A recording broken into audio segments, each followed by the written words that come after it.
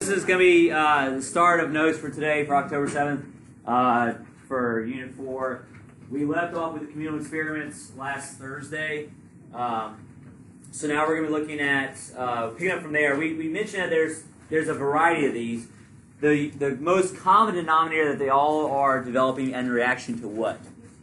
Materialism, as well as like the, all industrialization, the class changes, class shifts, all that's taking place. We mentioned Brook Farm, which was more secular or religious? Secular, right? So it's more secular, and it's based on transcendentalist ideas. They live pretty much in common. They work together, live together, but it didn't really work out in the end because of the fire and death they racked up. Shakers we talked about. Shakers were more religious-based. There were various communities of these. Like there's multiple Shaker communities, but they were also a bunch of weirdos because they also held property and work in common, but they also kept men and women separated and didn't encourage or didn't allow for marriage or sexual relations. So they just basically faded out over time because no one wanted to join them. So, but all that we talked about Thursday. So everybody's good? Yes? Okay. Moving on to New Harmony. So New Harmony was a secular experiment in Indiana. New Harmony was a secular experiment in Indiana, developed by a British industrialist named Robert Owen. So Robert Owen, spelled just like it sounds, Robert Owen, was a British industrialist who came over here who tried to develop this model society away from all the materialism and so forth. He hoped the community would provide an answer to the problems of inequality and alienation.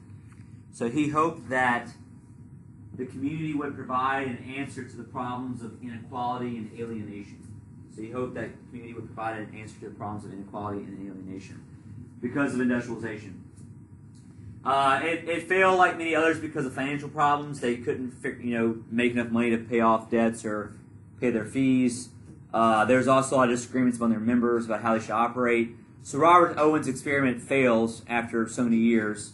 He ends up going back to Great Britain after his attempt. But it was another way to try to address these problems created, these inequalities created by industrialization. Next is the Oneida community in New York. The next one is the Oneida community, which was another religious-based one. So the Oneida community in New York, made by a guy named John Neuer. You don't have to know that name, but John Neuer developed this one in 1848. So Oneida community in New York, I think it's marked on this map. No, it's not. Oh no, it's written up here. Okay, so it is not in the key. Sorry, it's up there it's up there like middle of New York. So he dedicated to the idea of a perfect society and economic equality. So he was dedicated to this idea of a perfect society and economic equality. You see a lot of common themes here. There are also a lot of them are trying to do like communal living in the sense of like sharing property, sharing tools, sharing responsibilities, all in communism, right? And every single one what? Failed, right? Hell yeah, right? Woo! Yeah. Industrialization, capitalism.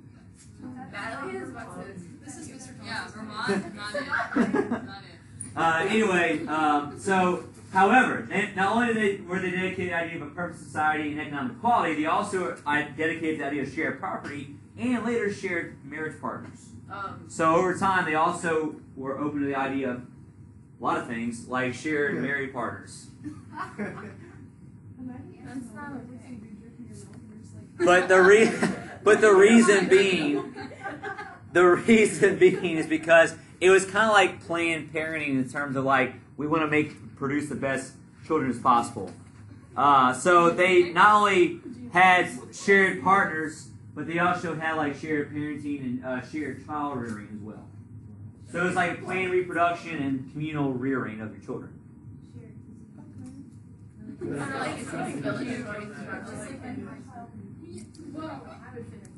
Yeah. But this one actually survives for quite a long time because they sell a bunch of silverware. So like they make money selling silverware, and that becomes like their main way of income. So there you go. So they actually last. Yeah, they last a few decades. Yes. Wasn't Gulfport had two sides of basement? Community? He didn't get killed here, so if he had another attempt on his life, it might have been there. I don't know. There's only one guy that shot Garfield. I don't know what you're talking about. Show it to the link or something. I don't know what you're talking about. Okay. All right. The last one is the Fourier phalanxes. The last one's the Fourier phalanxes. It's named after a guy named Charles Fourier, who was French. Can't tell.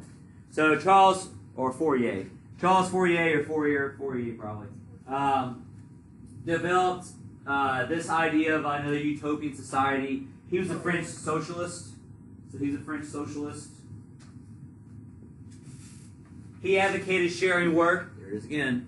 He advocated sharing work and living spaces. But his, like many of these other ones, died out pretty quickly by the 1840s, and that's it for the communal experiments. Now on a test, would you have to really know each individual reason and what they did? Not really. The only one that tends to show up is Brook Farm separately. So Brook Farm, you need to be associating with transcendentalists. But as far as the other ones go, just know they form for secular and religious reasons. It'd probably be the most helpful to know which one was secular, which one's religious. But other than that, it's pretty much as deep as you got to go. As far as just know why did they form and why did they form. Counteract materialism, reject society as it was developing into, try to go off and make something better. And all of them didn't work out, but they tried, right? All right. Next, we're going to look at very briefly art, architecture, and literature. We're going to very briefly look at art, architecture, and literature. So, again, we're looking at art, architecture, and literature in the first half of the century, not just necessarily the 20s. Basically, everything 1800s to 1850. You have a new national culture emerging. Thus, you have new art, architecture, and literature. Where you're combining European themes as well with a lot of local and regional sensibility. So, Romanticism or the Romantic period is very big in this era, which is big in Europe at the same time. But the South might have a unique version of this versus the North here in America based on their regional identities. But we in Europe still very much have a lot of similarities in terms of our art and literature right now. One of the most famous early artists is John James Audubon. John James Audubon painted just down the road at Oakley Plantation. His very famous birds, very realistic birds. He categorized and depicted a lot of birds in America. Some of those paintings are still here in Louisiana.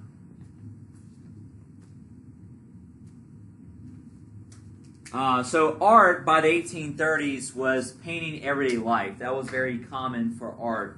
By the 1830s was painting everyday life. Things like riding riverboats or doing domestic chores or voting. That's what you would paint. Exciting stuff. So people were very much into painting everyday life. Common man, right? So here's the common man. You want to demonstrate common things, right? So you show people doing very common daily chores. The Hudson River School was an art movement within Romanticism. So all this was part of the Romantic period, but the Hudson River School itself, art movement, was a movement within the Romantic period. It expressed Romanticism, but also the fascination with the natural world. So the Hudson River School art movement expressed Romanticism, but also the fascination with the natural world. Meaning, like, they did a lot of landscapes, a lot of natural beauty. These are two paintings right here of landscapes in the Hudson River School. Two biggest names associated with this are Thomas Cole and Frederick Church. Thomas Cole and Frederick Church are the two biggest names for this. Frederick Church. And they emphasize a lot of the heroic beauty of U.S. landscapes.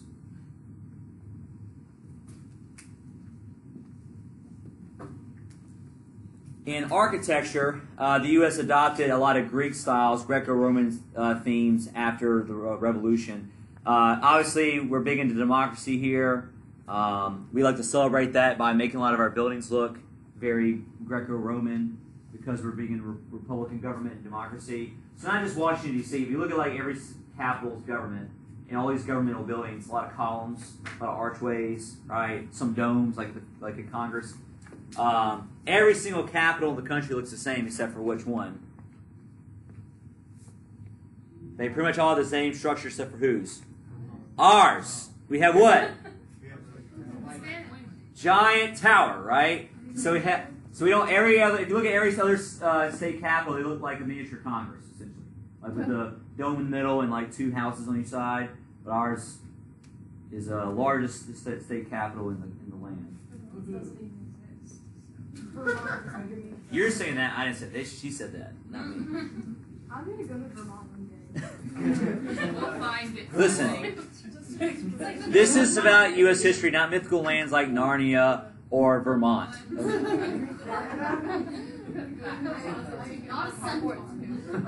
All right. Anyway, so column facades are very big in a lot of public entryways and public buildings. Then leading to literature. So let's talk about Romanticism in general. Romanticism in general, y'all haven't gotten that yet in English yet, correct? Okay. Romanticism in general is, you don't have to necessarily portray things in a very realistic manner. A lot of times you focus on heroic deeds or people who might do things extraordinary. You romanticize what people are doing, right? You're kind of embellishing a little bit here. So there's a series of writers who begin to do this. One of your first early American fictional writers is Washington Irving. So Washington Irving is one of your earliest American writers who writes fiction around the teens and 20s. Famously, he writes Legend of Sleepy Hollow and Rip Van Winkle. So Sleepy Hollow, Ichabod Crane comes to town, Headless Horseman, all that. But if you actually read the story, it's implied that the Headless Horseman might have been one of the other characters in town, tricking Ichabod Crane. Then Rip Van Winkle is a story about this man who kind of lazy, doesn't like his wife too much, goes off and plays games with his buddies and drinks all day, goes to the mountains in New York one day and sees these, like, not mystical, but maybe mythical people in the mountains. He ends up playing lawn bowling and falls asleep, wakes up 20 years later, and it's like before and after the Revolution. And it's kind of commentary like about America before and after the Revolution, how not much has really changed. But the common theme between both Sleepy Hollow and that book is kind of like the established people of an area versus the new incomers, like, Ichabod Crane coming into Sleepy Hollow, so on. So that's kind of the common theme there. Is these. So, but you can have like mystical or mythical type things happen.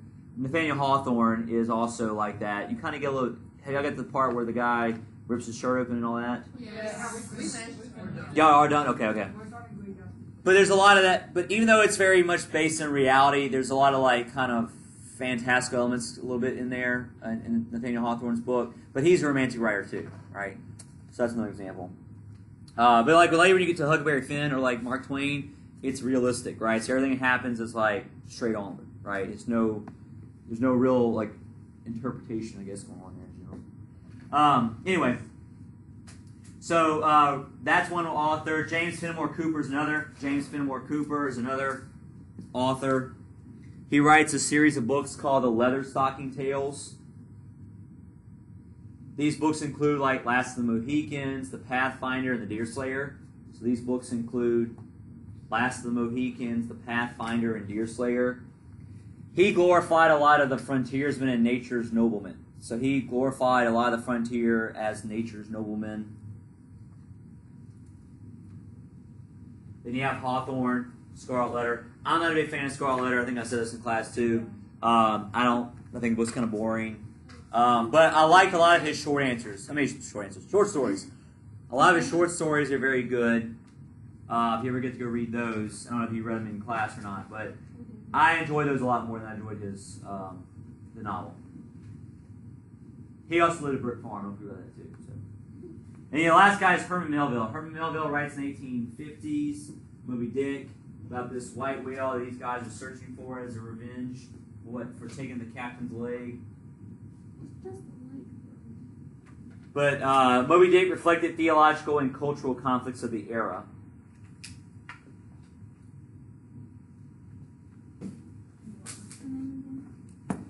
Herman Melville and Moby Dick is the book. This is a picture of the books you see here. Sleepy Hollow, Scarlet Letter, Leatherstocking Tales, Moby Dick. There's the 4 authors there. your early romantic writers. You had Edgar Allan Poe's time period too, but he's considered Gothic, which is like a subgenre of Romanticism. So, anyway, all right, we're gonna stop first video there.